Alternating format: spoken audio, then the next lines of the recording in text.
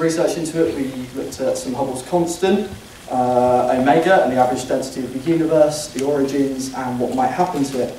I'm going to hand you over to Nathan, who's going to explain the origins of the universe.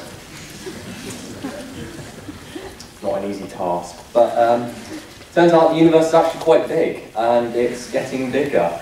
We can tell this from the stars, which, when we study them, we can see they are redshifted, meaning they're actually moving away from us. But we can think about this and say, if everything's moving away, at some point it must have been much closer together. So we can go back in time and everything was closer. So if we go right back to the start of time, we can say everything was down right into one point, like this. And this is the theory of the Big Bang. And there are other theories, religion, and there's theories that state the universe has remained constant forever. And there's proof to all the theories, but the most widely accepted one is the Big Bang, and it shows the universe is expanding and has expanded from a point roughly 14 billion years ago.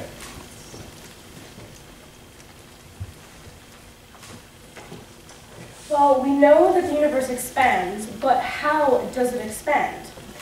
Edwin Hubble came up with the idea of something called the Hubble constant. The Hubble constant measures the rate of expansion of the universe, or how fast it's expanding. It is given by the equation h equals b divided by d.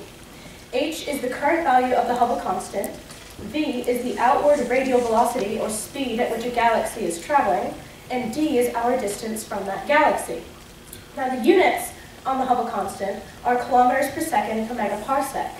A megaparsec, so 1 parsec is 3.2 light years, and a megaparsec is 3.2 million light years. The current value of the Hubble constant is estimated to be about 67 kilometers per second per megaparsec. This means that a galaxy at 10 megaparsecs away will be traveling at 670 kilometers per second. So the Hubble constant can tell us how the universe is expanding now, but it can't tell us how it will expand in the future. In fact, we're not quite sure about that. There are 3 possible ways it could be expanding. First, it could be accelerating or expanding exponentially, for example, possibly doubling or tripling every time period. Second, it could be decelerating, where it expands to a certain size and then collapses in on itself or remains that constant size.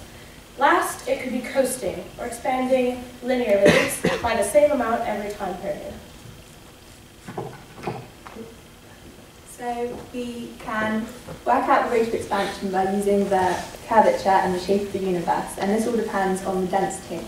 We use this thing called the critical density, which is for rho c in there, to sort of evaluate the other ones. The critical density is the average density of that the universe would have to be for it to hold its expansion only after an infinite amount of time.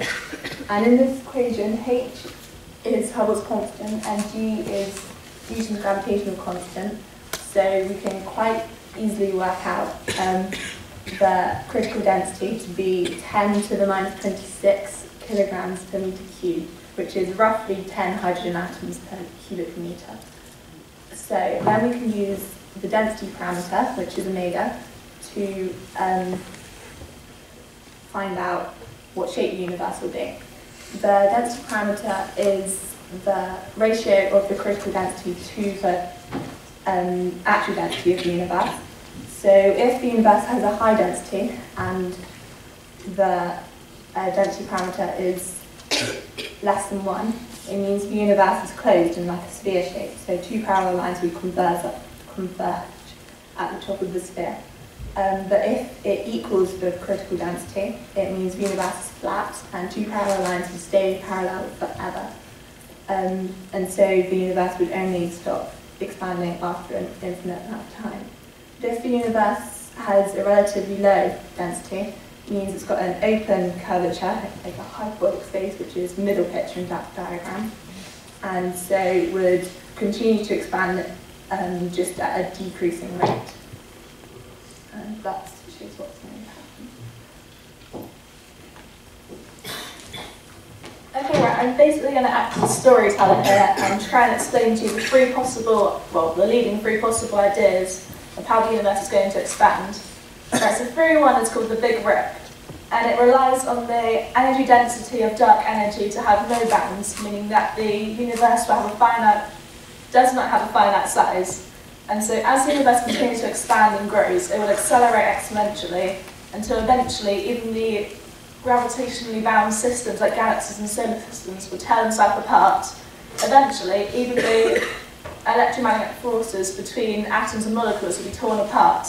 And on an even longer scale, even atomic nuclei will be torn apart, eventually ending everything. Second one, not on a higher note again, is the Big Bang Theory, which you may have heard of. No, Big Crunch, wrong one, sorry. Which relies on the universe looking something like this, which is called the oscillatory universe scenario. Now this relies on energy density being less than 0. And so as the universe continues to expand, as we currently know it is, the energy density will reverse, and so it will all crunch back together, ending in a hot, dense, nasty core. Thirdly is the Big Freeze, which is the most likely because it relies on the universe continuing to expand as it currently is, or how we know it is anyway. And so the energy density will eventually run out in this process because it's obviously getting so far away, and the universe will reach absolute 0, which is 0 Kelvin for those of you who don't know. At this point, stars will burn out and no more will be made, and the universe will be dark. Cool, so we've now learned all about Hubble's constant and the density of the universe, but we have one man called Alexander Freiberg in 1922 who derived these equations which links both of them together to give us the theories of the universe. And the easiest way to represent the outcomes of the universe is with a balloon. Seems a bit crazy, but if I blow up this balloon, we can see that, not sure if you can see it at the back there, but there's loads of points on the balloon, which I'm going to now call the universe, because that's what it's supposed to represent. Each of these points are expanding away from each other at a rate of Hubble's constant. The volume of the balloon is supposed to represent the density of the universe. So what I'm holding there is effectively a constant universe, one that's sort of expanded to its size and is remaining there. If I want to represent the Big Crunch, everything collapses in on itself.